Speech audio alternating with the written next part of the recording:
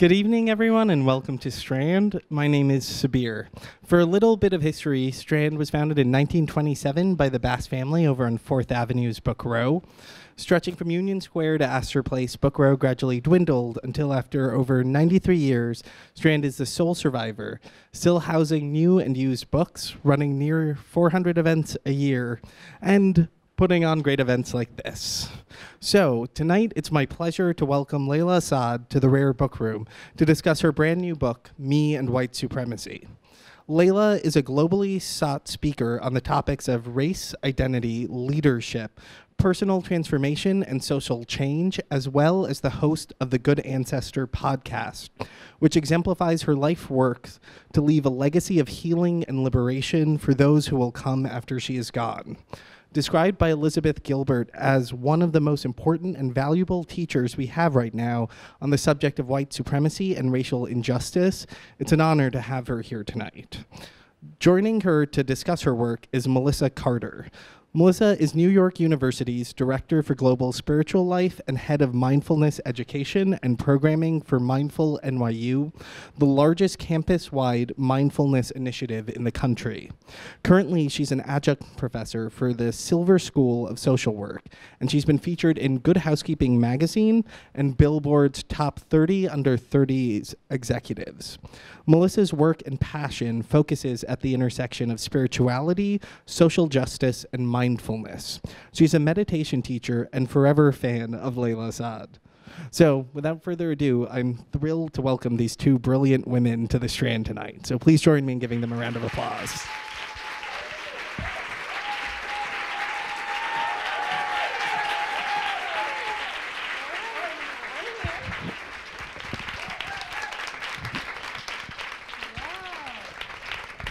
Hello. Can you hear me okay? I see, am I on? Are we on? I see a lot of familiar faces. It's good to be home. Aww. Sorry about that. We had it all figured out with the chairs, and then I just totally blew it. I was like, okay, anyway, you don't need to know all that. Okay. All right. So before we begin, we want to invite in community tonight. We don't want to just dive into you watching an interview. Tonight is about joy and celebration because it is publishing day. Yes. We made it. And so I'm going to ask each of you to turn to the person sitting to either your right or left and introduce yourself. Thank them for being here. Thank them for their humanity. Thank them for their care, because we might need each other tonight. Okay? Let's take a moment to do that.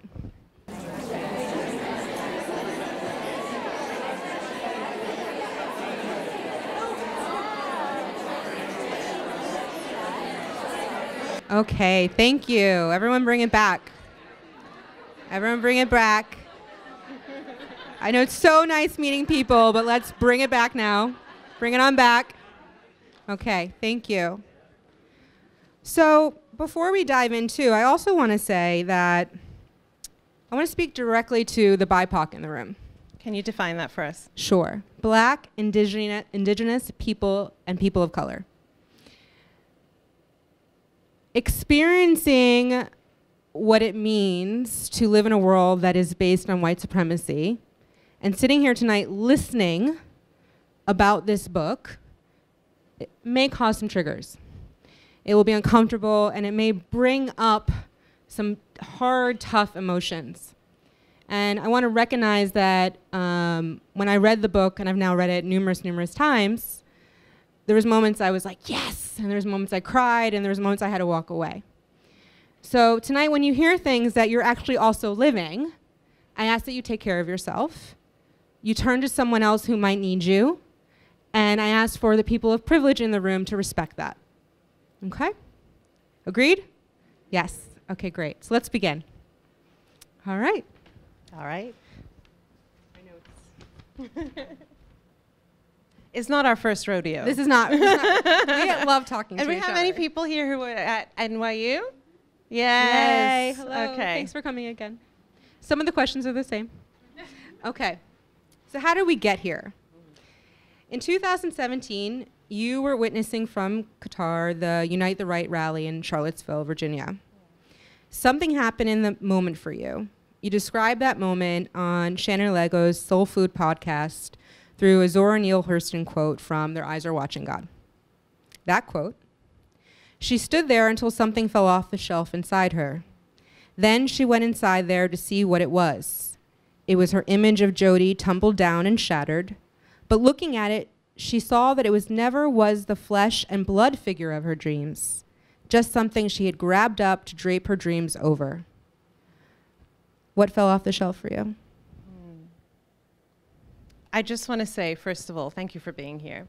But that I couldn't have imagined in 2016 that I would be sitting here having this conversation with this book, talking about this kind of work, because this wasn't what I was doing at all. My work was about business coaching and life coaching through a spiritual perspective. I had a business and a brand and a podcast called Wild Mystic Woman. Some of you may remember it. And I just wasn't talking about these subjects, and I wasn't thinking about race or blackness or anything like that. I was so deeply immersed in the world of white women's spirituality and white feminism, and I had no idea. My eyes were completely closed.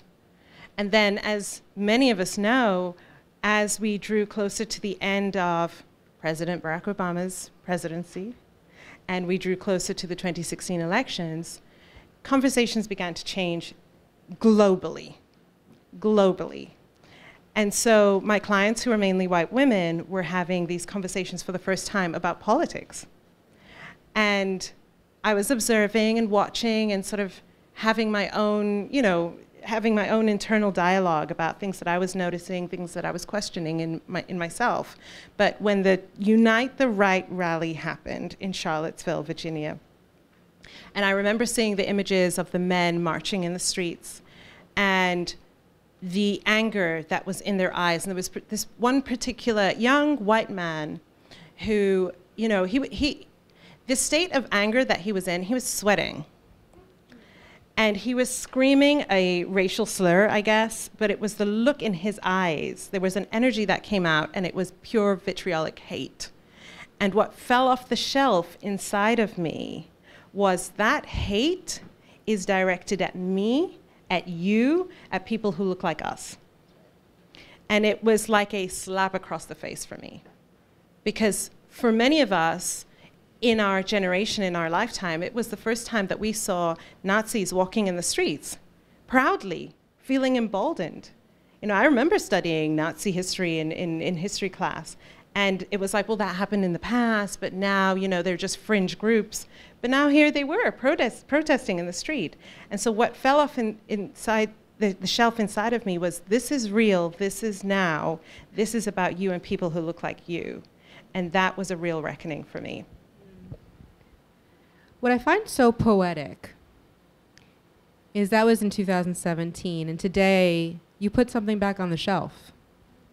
Can we celebrate that? I love her. Yeah. And I wanted to point that out because that shows you when something's stirring inside of you to listen to it. In 3 years, she put something back on the shelf that's not just about one person, it's a legacy, right? It's going to affect change from generations to come. That's massive, massive. So I just wanted to celebrate. I'm just having a moment right now. Yeah. Thank you. You're welcome. Thank you. So also, because tonight's about joy and celebration, feel free to take a ton of pictures, post them up on Instagram, tag Layla and I, Layla F Saad, Ignite with Melissa, and hashtag Me and White Supremacy, okay? Let's share the celebration with the world, share please. It. Share it, share it, share it. Yes! Okay, so let's dive into the book a bit. Okay. So the design of it. Who is meant to read it and do the work? And who is it written for? Those are two different questions. I have lots of two-part questions. Yes. Who's meant to do the work? Everybody who has white privilege. Will everybody who has white privilege do the work? No. And I knew that when I wrote the book. And so my secret plan was to write the book to the people who I know in their body, in their heart, do not want to show up and be harmful to people of color. It's the people who, even though they make mistakes, even though they are unconsciously aware of their racist thoughts and beliefs, their intention actually is to show up in allyship. Their intention is to do good, be on the right side of history, but they just don't know how. My secret plan is to get them on board and have them have those conversations with the people who need to do the work but aren't willing yet to listen to a Black Muslim woman telling them to do the work. Thank you. So the Instagram challenge, which kicked this all off and then went into the digital workbook, and now we stand here with an actual physical book. For people who did the Instagram challenge and then the digital workbook might be like, yeah, but I don't need the book. I already did that. Yeah. What's the difference? Can I first, just a show of hands, who did the Instagram challenge? Okay. Who did the workbook? Okay. Who's bought a book today? Okay. Yes. It's been a journey from an idea that, well, a question really, that I had one night, 2 a.m. What have they learned about themselves and white supremacy ever since I started talking about white supremacy? What are the people in my community, what have they learned? And I received this download for this challenge in one night, and then over the course of 28 days, walked it out and walked. I think we have 2 people who raised their hand who did the challenge, right? Walked a group of people through it. In transforming it from the challenge to the workbook, the PDF workbook, I knew 2 things. I would never, ever, ever again run a free Instagram challenge teaching white people how to explore their complicity in white supremacy. That was, woo. Big lesson, big lesson. Big lesson. So we're never doing that again, but I'm also really, really glad I did it, because if I hadn't, we wouldn't be up here right now. But I knew that this experience that we had had together, this transformative experience we'd had together, wasn't just intended to be a one-time thing. I knew that there were many people who watched us do the challenge and were too afraid to join us. And I knew that there were people who hadn't even known about it because they hadn't known about me, they hadn't heard about it, who needed this work too. And so I expanded it into the workbook. I was now no longer confined to an Instagram caption. I could dive a bit deeper. And I also knew from watching people go through the challenge what they needed to know what to expect. Because I went into it just following, you know, as my mentor, Dr. Frantonia Pollin says, moving at the speed of inspiration, not thinking about how much emotional labor is this going to be for me, and not thinking about what kind of worms have I just opened. It was very much go. This is what you're meant to do. Just follow, move at the speed of inspiration. But I could see from the feedback I was getting from people, it was hard work. Hard work, challenging work, truth work.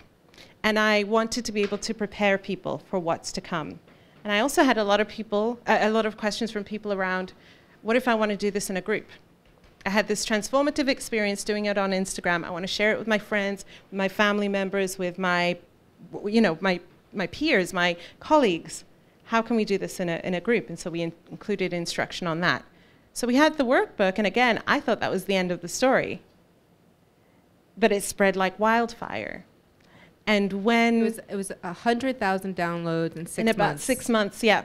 11,000 downloads in 3 days. You know, I kept moving at the speed of inspiration, not knowing what was about to happen next. And that's why I get chills just thinking about us sitting up here, because we don't know what could happen next with this. And that's exciting. It's really exciting. The thought that I had was, okay, put it in the workbook for them now, I can move on. But then companies were coming, and people were coming, and more people were coming, and I realized this needs to be everywhere. Yes. And not everyone spends their time on Instagram and on the internet. You know, people going to bookshops. People were starting to ask, how can we use this in ways that I hadn't anticipated? And obviously as well, people wanted an audiobook version as well. Mm-hmm. And so what we've done from the transition to the workbook, from the workbook to the book we have today, it's also a very big jump. We took a book that was, you know, the PDF workbook was 25,000 words, gutted it of about 15,000 words, and then expanded it to 50,000 words. Yes. And in that expansion, I added historical context. I added personal stories, which I hadn't done at all in the Instagram challenge or the PDF workbook. I added things from the media. We added quotes, a glossary, just more to be able to really help people do the work. And you also include a very strong, elaborate what's next, what to do after you put the book down. Yes. And we'll talk about that shortly. Yes, because, anti-racism isn't a 28-day journey. That's right. Yeah. Right. Wouldn't it be great? So you already spoke to one of them, but in the beginning of the book, you speak on that you need only 3 things to do this work. And one of them you spoke on just now being truth. Yeah. What are your truth? What are the other 2 things? So the acronym to remember, and I wish I had known this when I wrote it. I just, somebody said it back to me the other day. What you need is TLC. Oh, yes. Yes. That is it. I wish I had caught that realized too. that. Yeah. TLC, not tender loving care. T stands for truth. Yes. You need your truth in order to do this work. This work is not about, okay, let me lay this out. The people who are drawn to this work are the well-meaning, well-intentioned white people who want to show up as allies. But sometimes they buy this book as a way to prove that they are allies. And so they come into, yes, recognize yourself much? Mm-hmm. Okay, and so they come into this work thinking, I'm buying this book because it's the right thing to do, that's what an ally does. But in the back of their mind is, I'm one of the good ones, and that's why I'm buying this book. And they don't realize how much they're about to be challenged. And as soon as they realize how much they're about to be challenged, they freak out because they didn't realize they would have to reveal that much of themselves to themselves. Truth is really important because without truth, we're just playing at allyship and we're just wasting time. This isn't about how good of an ally you look to the world. It's not about creating a mask, a performance of allyship. It's, are you really doing what this book is asking you to do, which is to dive deep within yourself to uncover the unconscious racist beliefs that you hold, that you have been conditioned into. You didn't choose them, but we all are living in a society that tells people that look like Melissa and I one thing about ourselves, and people that look white, they teach you, you're taught an entirely different thing about yourself. And so you need to be able to tell the truth. So L is, I'll rush through, I know. T is for truth, L is for love. And the reason you need love is because pain and shame are not great motivators for sustainable, lifelong work. And that's what anti-racism is. So you have to have something that's bigger than pain and shame, something that isn't like you're being kicked in the back to do the work, but that is pulling you forward into the possibility of a new world. And the last thing is commitment. Because when the truth isn't enough and the love isn't enough, you have to have something even bigger than that. And that's where your commitment has to kick in to keep going. Thank you. So I want to jump right to day 9 through 11, and then we'll go back. And here's one of my famous 2-part questions, because I always ask 2-part questions. In the book, you talk about how, as the Instagram challenge unfolded, it wasn't until this section, Anti-Blackness and You, that you broke down and cried writing it, sharing it, and facilitating it. Why the 3 days separate of BIPOC, and what was happening within you that brought out this moment, as you describe, it sucked all the air out of the room? I had been leading the challenge from day 1 to 8. It was hard, it was tough, but I was okay. And then we got to day 9, and it was about you and Black women.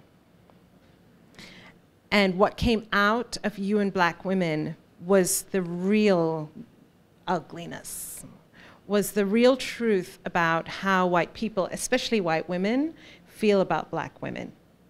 And what broke in me was, and I will say the Black women who were sort of observing the challenge and assisting me with holding the space, it was really tough for all of us. But what particularly broke in me was the little girl, the little Black girl inside of me that would cry and wonder, why do they hate me so much?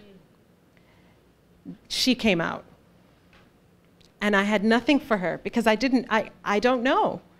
You know, it was like trying to comfort my own daughter. My daughter's 10 years old, and it was like trying to comfort her. Why do they hate us so much? Why do they feel this way about us? I don't know.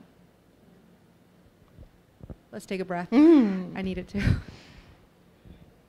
all take a breath. So this is the reality of what it means to do anti-racism work while living Black or living BIPOC. These are the deep questions that you've grown up with and been with your whole life of, I'm being hated for something I didn't choose, right? And I will say, you know, actually when we first started Day 9, a lot of white women were like, I don't feel that way about Black women. I love Black women. I'm jealous of them even. I think they're amazing. I wish I was just like them. I want them to be my friend. I wish I could be part of their sisterhood. And they were compelled by myself and the other Black women to cut the BS and tell the truth. And what came out as the truth was, when a Black woman is in a position of leadership, I'm surprised. I wonder how she got there. I don't know how to act around around Black women. I'm either afraid of them, I think they're angry and aggressive, or I'm trying to do everything to make them like me. And I don't do that with other white women. That's what broke in me, was they don't know how to be human around us because they don't see us as human. Right. Yeah. Yeah, thank you. Big breath. Big breath, big breath. Another two-part question? Okay. We're gonna jump to day 22. So here in the States, we just had the Women's March, which was met with a lot of controversy and disappointment due to the lack of racial justice representation. You speak on the historical narrative of white feminism. White feminism focuses on the struggles of white women, usually all cisgendered, over BIPOC. It's feminism that is only concerned with the disparities and oppression of gender and doesn't take into account the disparities and oppressions of other intersections that are just as important, such as race, class, age, ability, sexual orientation, racial identity, and so on. White feminism will often ask BIPOC to put gender first before race. Why is that ask impossible and also holding up white supremacy? And part 2. Why do feminists need to look at anti-Blackness within and outside of the binary of gender, of male and female? Yeah. Okay, so part 1 was... I can repeat anything. Please, part 1. What was it? Just very... Okay, part 1. Why is the ask impossible? Yes, why is the ask impossible? So I wrote a letter that went viral called "I Need to Talk to Spiritual White Women About White Supremacy." And imagine throwing a lit match into a haystack. That's basically what I did. Yeah, that's basically what I did. And the reason why I use that metaphor is because what you don't do is threaten white womanhood.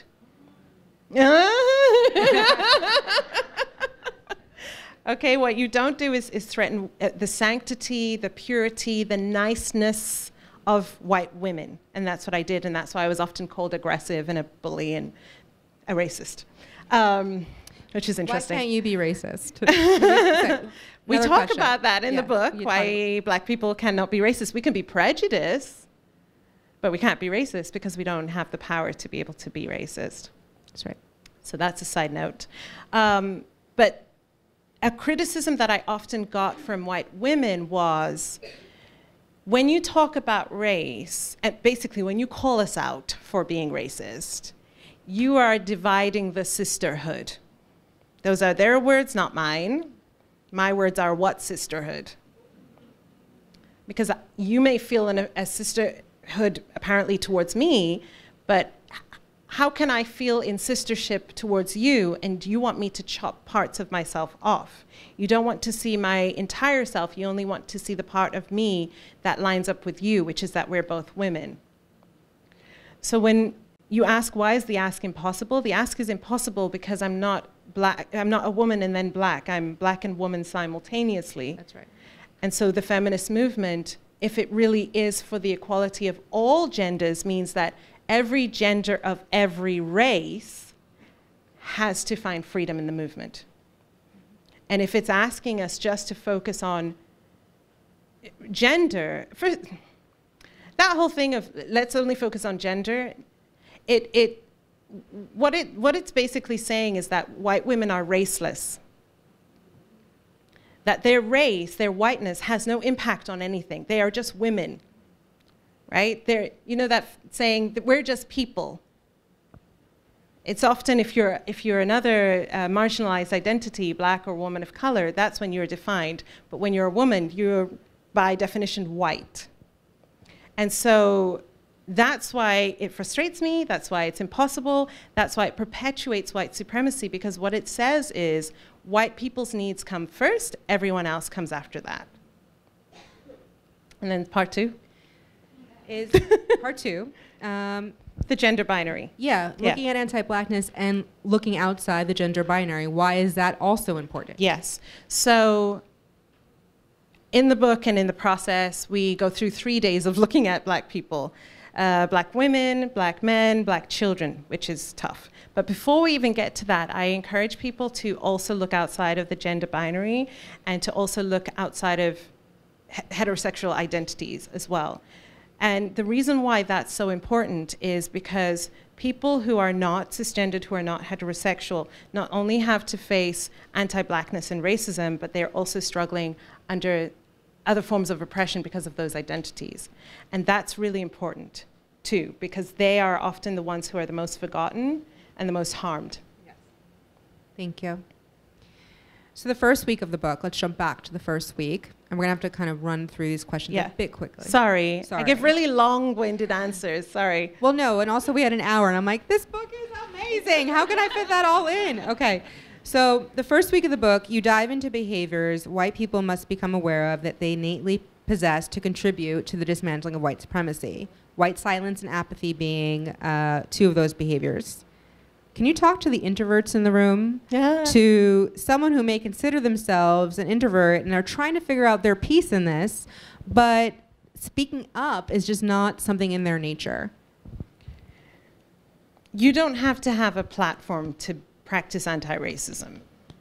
Anti-racism isn't about being the loudest voice in the room or having the most number of people see you doing anti-racism. Anti-racism is a way of life.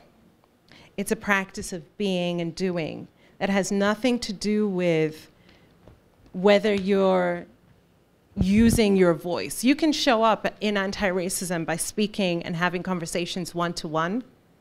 You can be practicing anti-racism by showing up at protest marches. You can be practicing anti-racism by challenging things in your community. Being an introvert, and let's define what being an introvert means, because I'm the #1 introvert in here. I know it doesn't seem so, but I rate like 80% on the introversion scale. I'm highly introverted, and I'm on a 3-week tour, seeing people in different cities, which is very interesting. But being an introvert means you are depleted by being around people, and you are energized by being by yourself. That's all it means. So it's all about just managing your energy. That's not an out for doing anti-racism work. It's just not an excuse. So when people use that, I'm like, okay, so does that mean that people of color get to opt out of racism because they're introverted? That's how ridiculous that sounds. You answered it. Thank you. I was recently talking with a white woman about race. And as she went on to talk about her anti-racism work, how comfortable she feels talking about race, how she's so comfortable talking to BIPOC and asking questions, and she has no problem about bringing race into the room, and race and race and race and race and race. I clocked it. She went on for 14 minutes. At the end of the 14 minutes, she finally turned to me and said, "What do you think?" About what? I said, "I really wish white people would talk less and listen more. Yes. And then go and have this conversation with other white people Yes. and not just me. Because we have no time. White saviorism, white superiority, white apathy, white silence, optical allyship are equally harmful in how they show up. You talk in the book how each layer in some way upholds white supremacy. This question is actually not for the white people in the room, Okay. but for the BIPOC. What would you tell BIPOC sitting in this audience to hold in their hearts when encountering these various forms of white supremacy again and again and again? So what's really interesting is backstage, Yes. Melissa was telling me about the story, and I'm like, oh my God, I just had a similar experience. I just had a similar experience, and I had to figure out how to not, say, can you stop talking? Or figure out how to politely, establish a boundary, because this woman, very well-meaning, again, wanted to share everything with me, but was essentially just offloading her entire life story to me. And I just thought, read the room, this is not about you. And so my message to Black, Indigenous people of color is boundaries, boundaries, boundaries. It's not your job to hold space for white people to process what is coming up for them, what they are feeling, what they are experiencing in their anti-racism work. It's not your job. It doesn't matter if they're your best friend, partner, teacher, student. It doesn't matter. It's not your job to do that. And you are allowed to say, because this is a conversation that requires me to expend emotional labor, I'm going to need us to either switch, or I'm going to need us to, to separate right now. And that's very, very hard to do. It's very, very hard to do, because the expectation is that we are there to do that work. And I think for many well-meaning white people, they feel like that is a way of showing that they're in the work, right? So I get it. I get it. I do. You're trying to show I'm really in the work, and I really appreciate the work, and this is what it means to me. But in the book, I talk about white centering. And essentially what happened in this conversation with Melissa and the conversation I had the other day was that it wasn't about me. It was about her. What her experience has been like, what she feels, what it means to her. And so her anti-racism work has become about, it's like a self-improvement project, a personal development journey that has nothing to do with the dignity and humanity of people of color, but everything to do with white shame, white guilt, white everything. Yeah. So we just named a lot of white blank. White. Buy the book, buy 5 or 10, give them to your mama, your daddy, your coworkers. We don't have time to go into all of them, but really understanding each of them individually and how it shows up within you, because it's been ingrained in you, is imperative to be able to do this work. Okay, so we're gonna move on. Okay. I'm toying between 2 questions. Okay. Are they 2-part questions? No, they're not. Okay. So in our social media society, we are ever seeing cultural appropriation of BIPOC. It's rampant. How is cultural appropriation not like a nod to like, that's so cool, but is actually upholding white supremacy and contributing to it? Yes, so one of the questions I often get is, but isn't this just cultural sharing, cultural exchange, that I'm appreciating that culture? Or another question I'll get is, but how do I know which is which? How do I know when I'm appropriating versus appreciating? Another question I get, and I remember this at a women's leadership conference that I was speaking at, where this question came up, and a very upset white woman who was wearing Indian clothing stood up, and she just had it, I guess. She had just had it and was basically like, When do we get to drop this? When can we just move on? Yes. When can we just move on and just, essentially, when can I have the things that I want to have? Which, hello, colonization. Okay. Yeah. So, what is the best way to understand what cultural appropriation is?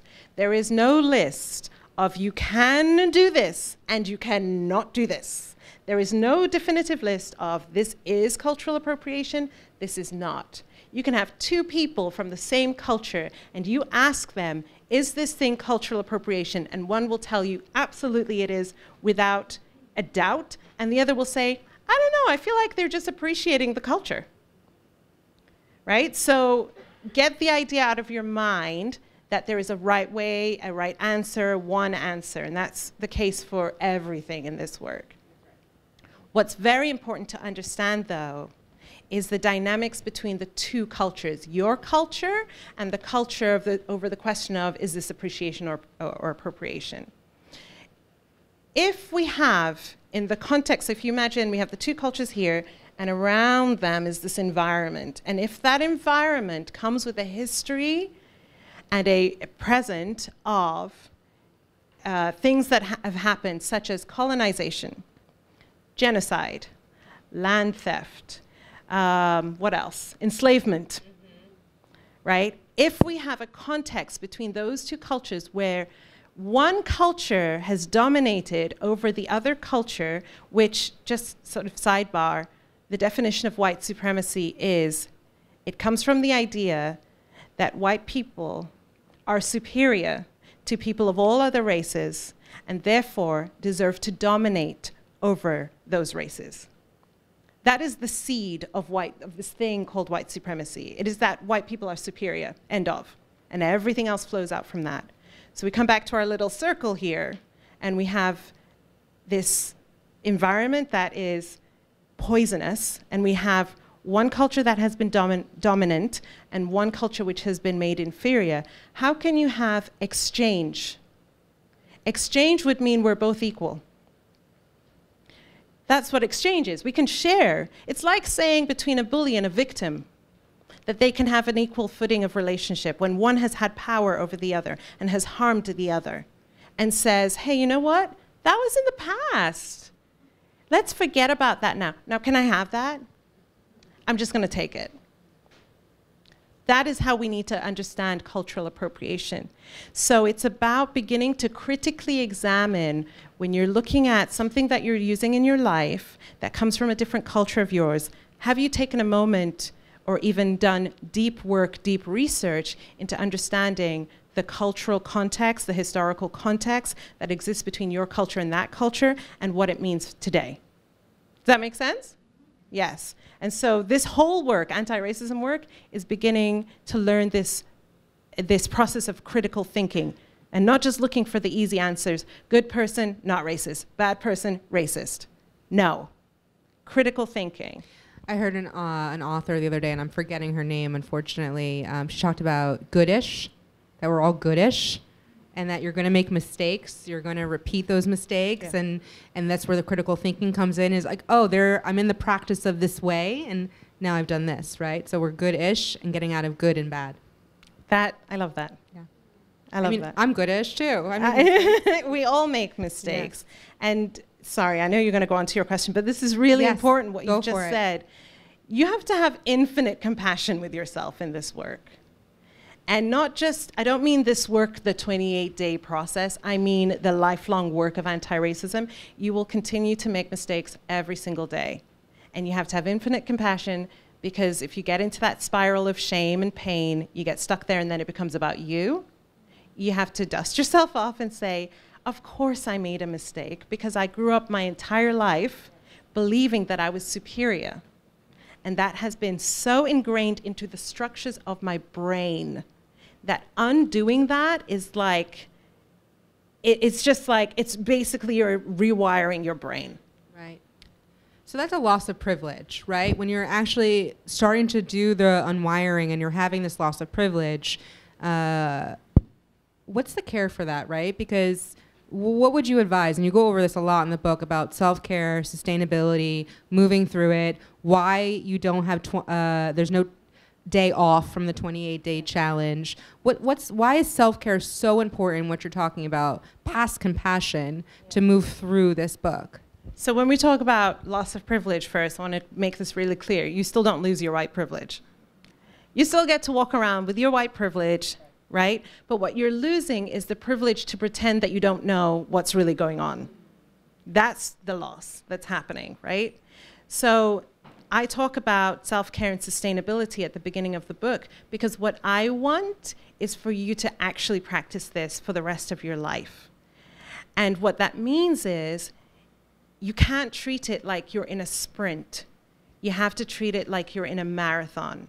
And if you look at the difference between how a marathoner prepares for a marathon, they're preparing like months in advance, right? They got the whole gear, they got the food, they got everything, they got a plan. You know, they really have to take care. And that's how I want you to think of this as, if I'm going to be sustainable in this work, I really need to make sure I'm taking care of myself. I don't mean spa dates, although those are great as well, you know. But in the processing, you might need therapy. For example, you know, in the processing, you might need to make sure that you have a group of people around you who are also doing the work that you can process this emotionally with. Those are the kind of things that I'm talking about. My deep desire is that we will live in a world where everybody is treated with their full humanity. So you can't, this is my belief, in trying to do this work, you can't dehumanize yourself in the hopes that that will give Black people, Indigenous people, and people of color back our humanity. You dehumanizing yourself doesn't give us back our humanity. Does that make sense? But what will give us back our humanity is for you to stay in the work for the rest of your life and do it from a space of humanity and let us have our humanity. Yes. I could like just sit and listen to you all day.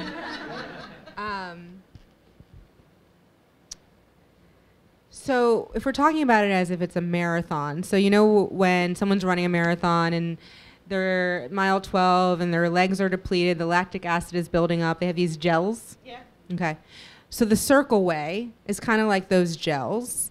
And the circle way is that group of people that you can bring together to do this emotional work with.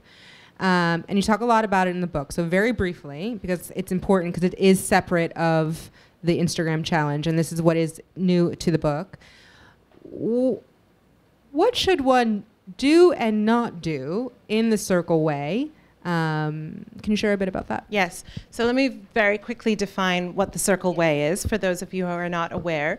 Circle Way is a book written by Anne Linnea and Christina Baldwin. Has anyone ever heard of it? Okay. So it's a brilliant book and a brilliant process. And its sort of tagline is that it empowers a leader in every chair. And if you're meeting in person, you sort of create the chairs in a circle. But if you're meeting virtually online, you have the metaphor of a circle. In a circle, there isn't one person that everyone's looking at. There is no single leader. Everybody is responsible for holding the circle in place. And so when people asked me, how can I do this work in groups? I knew that I needed to find a process in which we would not start recreating white supremacy through a group. What I mean by that is the well-meaning white person who says, you know what, I feel like I'm further ahead than those people, so I'm one of the good ones now. I know the language, and I know the words, and I have done the work, so they just don't know, and I'm gonna lead them through this process. That gives you a cop-out to do your work, and it puts you in that same sort of dominant relationship with I'm this and they're that. And so what the Circle Way does, it just eliminates that by design. We don't have that. Everybody in the circle has to speak. Everybody in the circle has to be responsible for the meetings. There are different roles that there may be there just to help facilitate, but we rotate them each meeting. And that's how we make sure that we don't continue to perpetuate white supremacy in a circle. Thank you. Yeah. And it's not for you to invite a BIPOC person to come in and lead the group. Yeah. I mean, I feel like that should be fairly self-evident, but sometimes you have to spell it out. Yeah. We're going to move to a few audience questions. Okay. And we're running short on time. Sorry. Don't be sorry. Don't be sorry. Okay.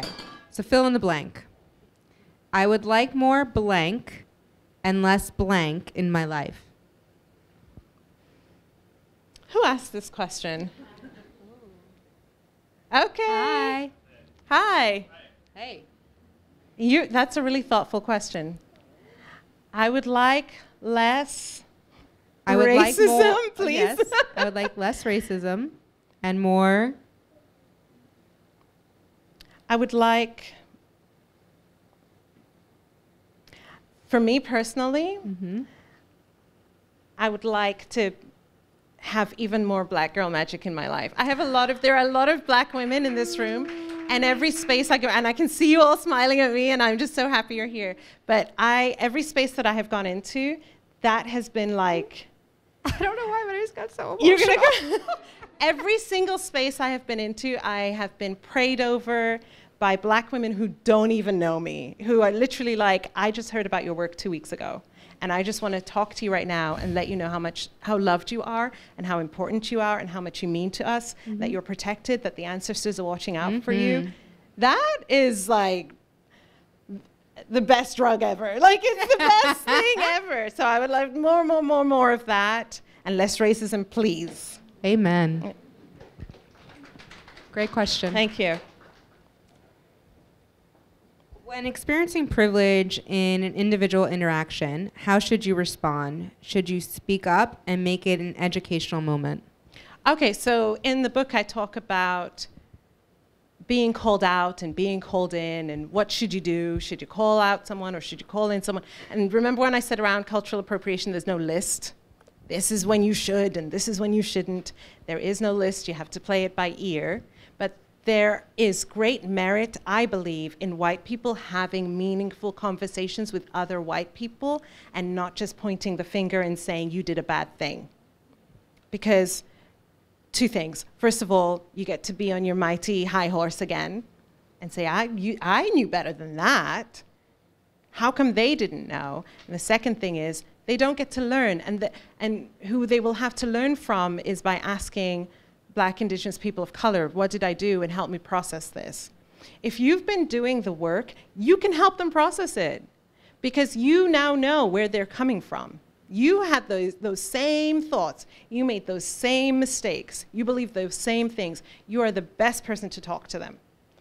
Great. Yeah. Thank you. How would you recommend approaching family about this work? They are liberal and open-minded, but would rather Was that yours or theirs? That was theirs. Okay. And mine. But would rather not be uncomfortable. I really want to share this with them.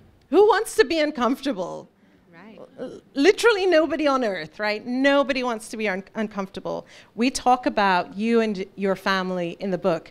So I lead you through this 28-day process, right? So we do week 1, the basics. Week 2, anti-blackness, racist stereotypes, cultural appropriation. Week 3, allyship. Week 4, power, relationships, commitments. Because up until, through week 1, week 2, week 3, I've just asked you to look at yourself. I've kind of gotten you to sort of cocoon yourself and get inside of yourself. But you live in the world with other human beings and have relationships with other human beings. And that needs to be a part of your anti-racism work too. So we look at you and your friends, you and your family members, the people in your life. Who knows your family better than you? Nobody. Who has had the upbringing and the context and the understanding of what was understood about race in your family as a sort of a conversation? You. Is it the job of Black, Indigenous people of color to convince your family member to do the work? No. It's not their job, it's your job.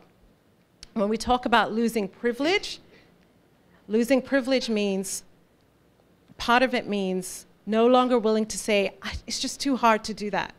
They just don't want to listen to me. I tried and they're not listening. It's your job.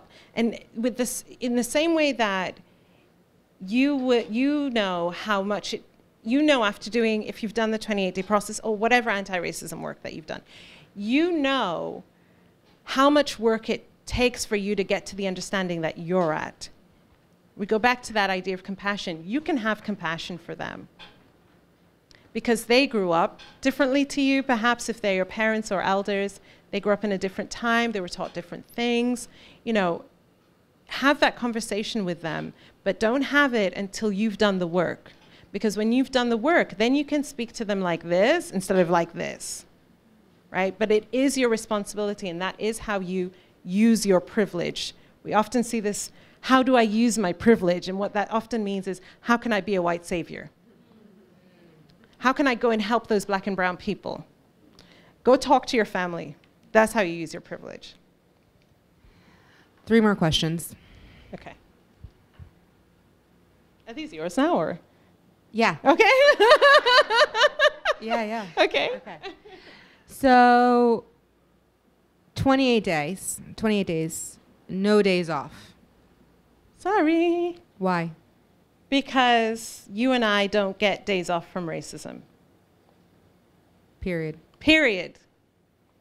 So we do day 1, 2, 3, 4, 5, 6. We don't rest on the 7th day. We do a review.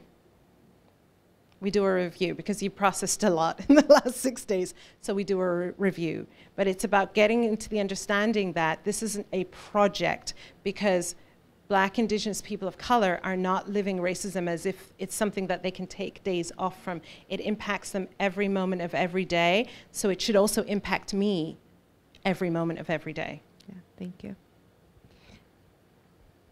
So Layla,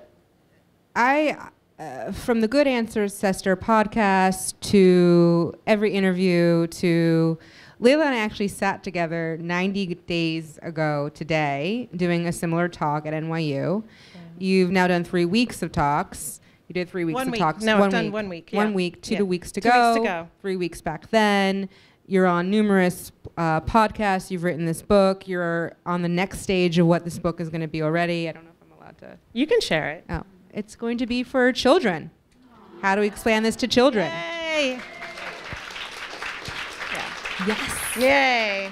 So you have just opened up your life. And if you follow Layla on Instagram, she talks about her life. She shares about her children. She shares about her family. She shares what they do to take care of each other. She shares stories. I mean, it's just incredible. You didn't have to do this. You didn't have to open up your life. You didn't have to open up your life knowing the onslaught of criticism, harassment, threats, in addition to living a Black experience. You didn't have to do any of that. Right. Why? Because when you're called to something, there's no rational, logical explanation. And I have tried to talk myself out of it multiple times. And every time I did, I was brought right back. When you're supposed to be doing something, you can try as hard as you can to say, I'm done. I did the Instagram challenge and said, I'm done. Okay. All right, God, okay, I'll do the workbook. And then I'm really done. I'm really, really done. And now we're here with the book. And when I was in the process of writing the book, and actually before writing it, when I was in the process of kind of like contracting with publishers and all of that, I really had to like have a moment with myself. Layla, are you really sure you're gonna do this? Because yes, it's had this great impact in the world, but when you put yourself into the world in an even bigger way, you become an even bigger target, especially as a Black Muslim woman who has a voice and who isn't jumping around the subject, but calling her work Me and White Supremacy, right? So the choice to do that, I had to really sit with that. And the understanding and the aligning that I came to within myself is I don't do my work for white people. My work is for white people to do, but it is not for their benefit. The beneficiaries of my work, I have a hierarchy of who this work is for. Number 1 is for me. I deserve to live in a world where I'm treated like a whole human being. Yes. I'm the first beneficiary of my work. The second is my children and my husband. You know, my family, my nephew and my niece. They deserve that too. And all little boys and girls and kids and people of all genders, they deserve that too. I do it for Black women and for my sisters who are in the room, and for Black Indigenous people of color. And yes, white people are in there as well, because I do my work for humanity, and everybody of every race deserves to live in a world where we're all treated with our humanity, and live in a world where we're all treated equally.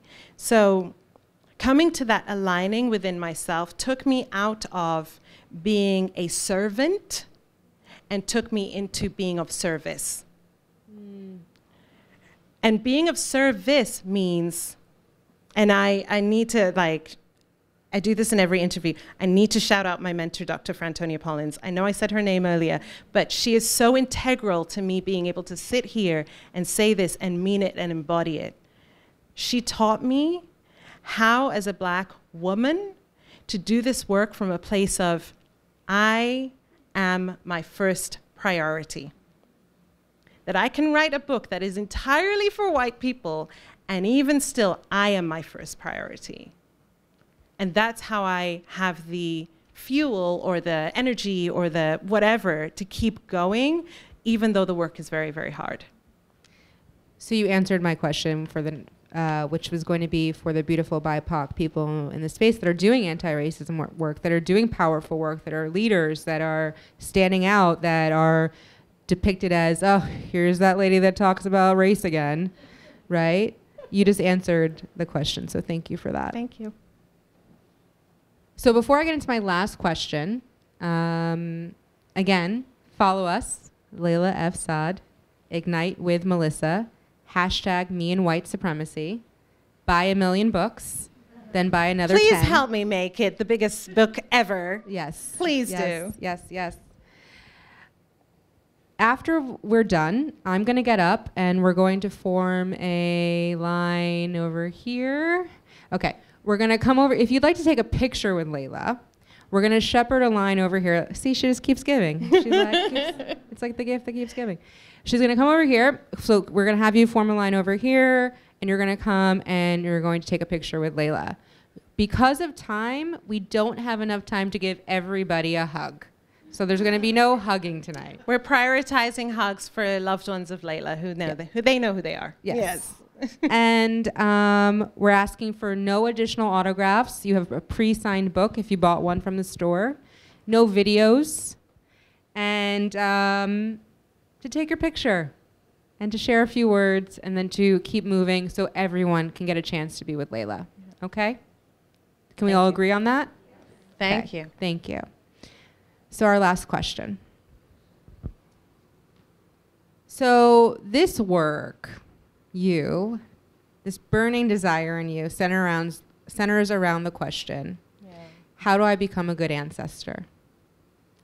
Let's fast forward a very long time from now.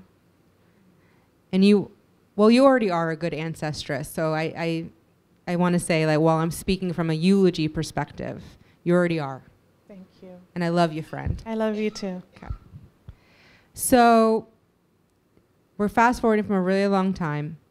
And from a eulogy perspective, and you are a good ancestress, and there's many more books, and this and that, and a movie, and a show, and everything. A coloring book, and a lunchbox, and I don't know what else. Dolls, and T-shirts, and clothing, and I don't know. Speak it. Yes. Answer this final question for me.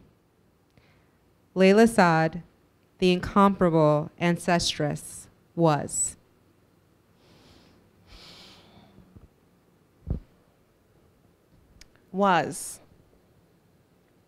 a woman, a Black Muslim woman who is proud of every part of herself, who owned her entire humanity. And though she lived in a time and in an environment that said that people who looked like her and who had the identities that she had meant that she was lesser than, she knew that wasn't the truth, and she lived her life, and the real truth was that which was that she was everything, that black women are everything. And that's how she walked on this earth. Yeah. Yeah. Ladies and gentlemen, Layla F Saad. Thank you. Thank you so much for coming.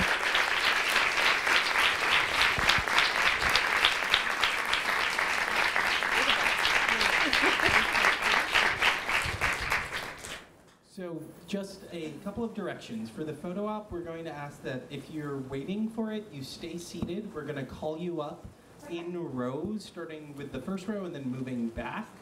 If you have yet to purchase a book, we have some for sale at the registers now. If you're planning on exiting, I'm going to ask that you use the elevator or the back elevator and not the stairwell. Again, please do not exit through the stairwell. Thank you. So if I can have the first row stand up and prepare to line up, just going straight back this way.